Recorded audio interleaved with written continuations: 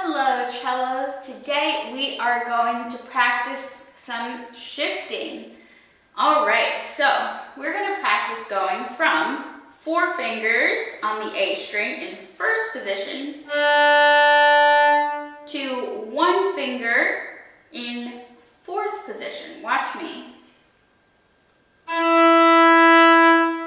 Got it? So we're going from this note, D on the A string. We're moving the whole arm to E. And we use this a lot when we play the cello. We use it in a lot of different pieces of music, and we use it in our G major scale. Let me show you where we use it.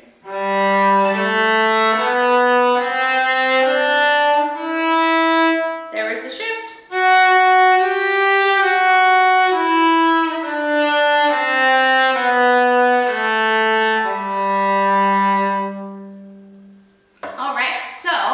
Let's go ahead and practice that. All right, 4 fingers on the A string. Make sure it's in tune. Make sure it sounds like mine. Nice. All right, now, here we go. Make this as simple as possible. Move the entire arm. Don't leave any fingers behind. Don't start twisting your wrist. Just move the whole arm.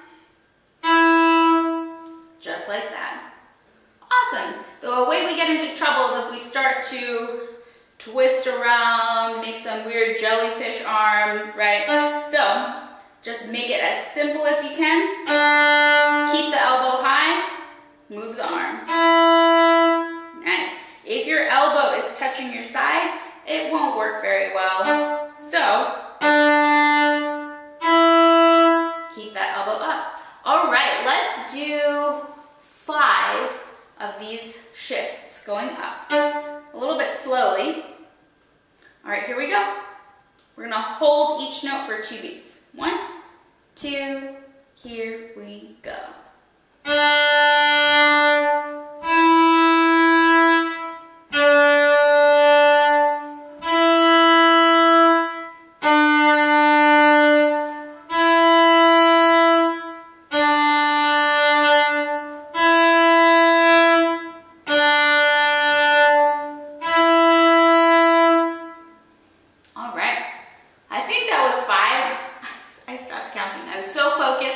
I'm trying to get them in tune that I totally forgot how many I was doing.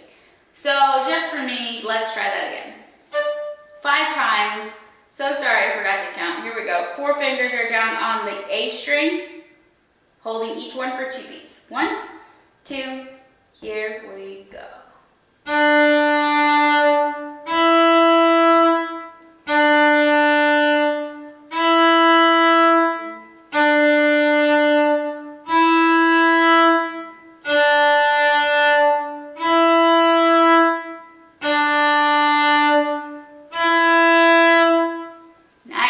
If you'll notice, I didn't get a huge slide.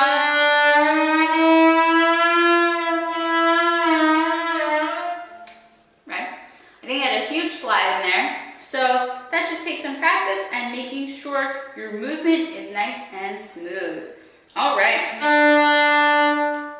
Now let's try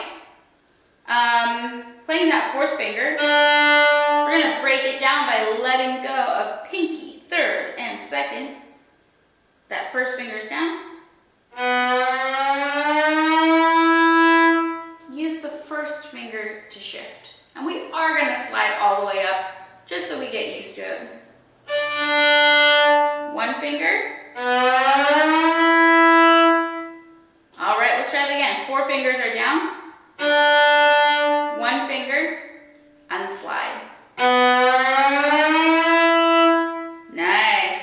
Try not to wiggle this arm and wiggle the wrist as you do it. Last time. 1 finger. Great. As you approach your final note, be careful not to go past it. Right? You might need to slow down your slide a little bit as you get closer to the note. Awesome. All right, now our next step is going to be 1 finger goes down but instead of pushing down so we get this really slidey sound, we're going to just lightly rest the finger on the A string without touching the fingerboard.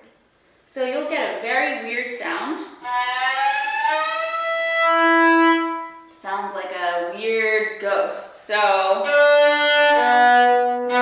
one finger's down, then you lift it off the fingerboard, but not off the string. So it's resting here. Nice. All right, so try that. 4 fingers, 1 finger, ghost sound.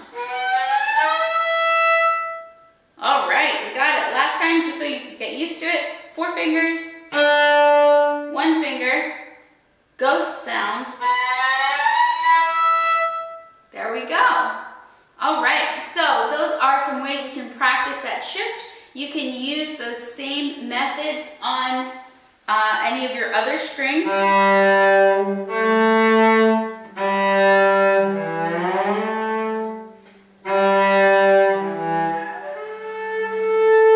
Right, so you can use the same methods to practice shifts on your other strings, and you can even use that same strategy to practice shifting to any other note, especially if you're shifting from a first finger to another first finger somewhere else.